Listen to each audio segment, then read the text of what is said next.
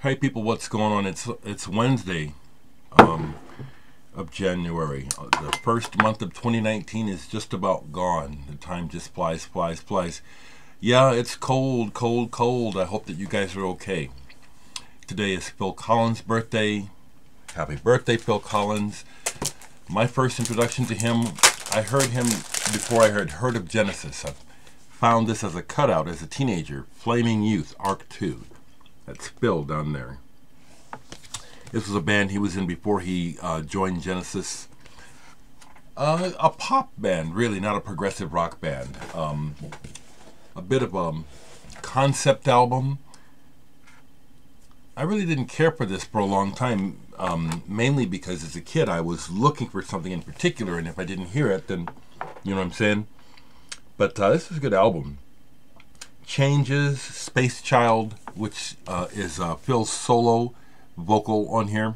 Good song. Let me talk, there's several things I hope I don't forget. But I want to acknowledge and thank Discus Music for letting me represent by sending me releases. This is a label run by Martin Archer, a saxophonist, English dude who I've not met, but whose sensibilities I appreciate. I think I'd probably like him if I could meet him. This is a new thing called Das Rad with Martin and where's some of the other people? Steve Dinsdale, Jan Gilhooly, Nick Robinson. The way I want to describe this is, to me, it's in the family of gong music, or not cosmic in the German sense, but that's why I've been kind of waiting, because there's elements that don't remind me of, but it's got that cosmic element of rising and expansiveness, but it also has a rocking element to it. Not all the time, okay? East of Eden comes to mind too, not surprisingly to me. Actually, I hear it. Not just in the sax playing at times, but in the actual music. I really like this. Frankly, my favorite piece right away on here is Fernweh 1, which is a short kind of an, I don't know, etude, or it's a quiet guitar piece. It's beautiful.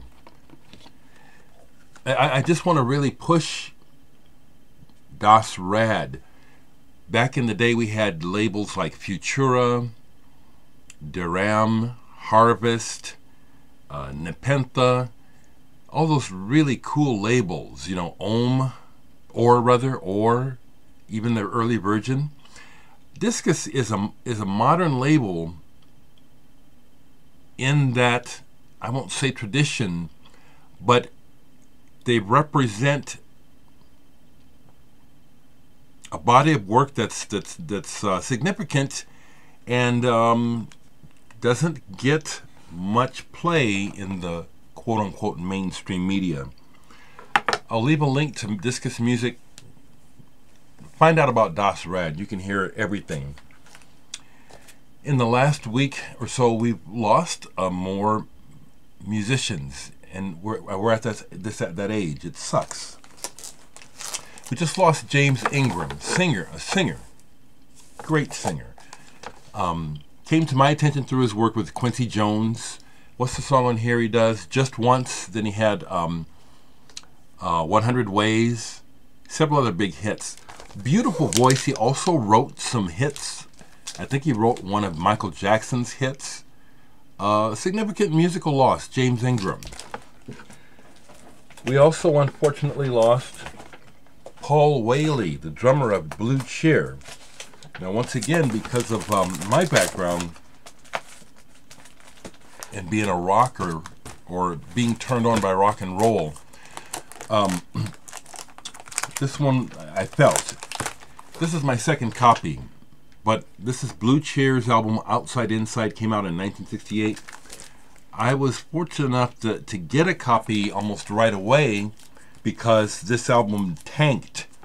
They had that hit Summertime Blues, and I think that the industry just assumed that they had a breadwinner, so they probably made way too many copies of this, and this cut out right away. So I got a copy of this for like 50 cents, maybe in 1969 or 1970. And I love the cover. Great psychedelic cover. The inside too. My original copy, I tore this part off and put it on my wall because it just impressed me so much. See, these guys, along with MC5, these are the bands to me that are the beginnings of heavy metal, punk, hard rock. MC5, Blue Cheer, early Deep Purple. Those are the bands. Blue Cheer, some of you old folks remember that Cheer was a dish soap. Blue Cheer was a particular brand. But the band was named after a very well, a type of LSD that was made popular by Owsley Stanley, who happens to be the uncle of Mark Stanley, who I've been playing music with. Mark Stanley and Carla Durat's Double Dreaming. Mark Stanley, Owsley is Mark's uncle. Mark could tell you some amazing stories. I'd love to meet Mark in person and just hang out with him. So there's a connection. There's 6 degrees of Kevin Bacon or whatever that shit is. I can do that with a lot of people. So there's a connection to Blue Cheer to my friends. Rest in peace, Paul Whaley. I love the band, Vincibus Eruptum. I still remember when Summertime Blues came out. It was like, whoa, what is this? Moving into the future. I hadn't played this for a long time. My memory of it was not good. It had been that long. Side 2 of this is very psychedelic and cool. New improved Blue Cheer. Rest in peace, Paul Whaley. A couple more musicians.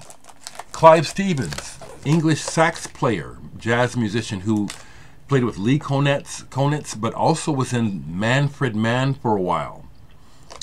Clive Stevens passed away, I think about a week ago. This is a monster fusion album. Everyone from John Abercrombie to Billy Cobham. Ralph Towner is on here. Rick Laird. Harry Wilkinson. Great album. And then the other one. Voice to Uranus. Clive Stevens.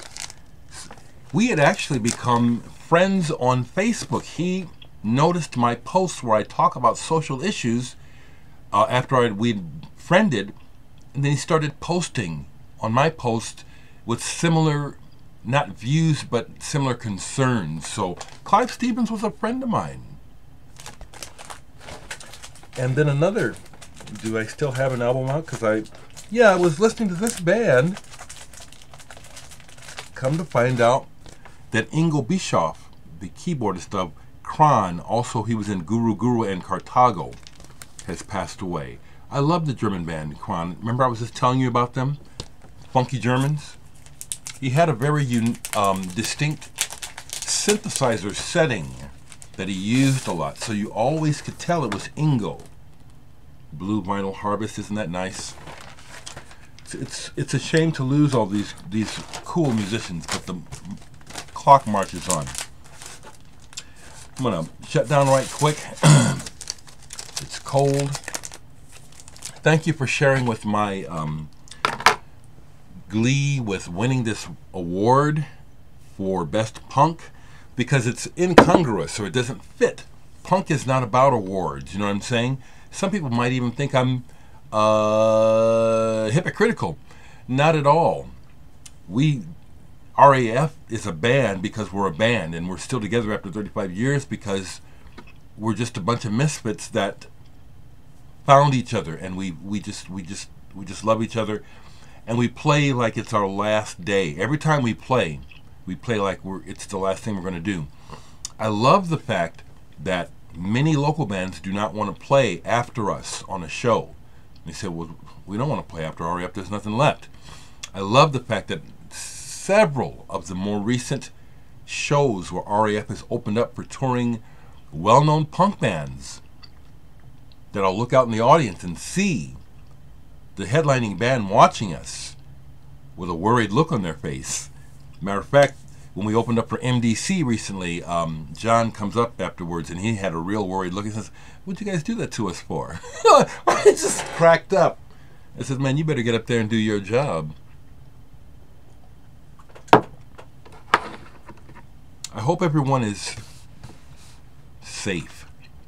It's cold and crazy in this world. I ain't going to talk about the madness of politics. It's going to go on. Nothing's going to get better. This is all by design.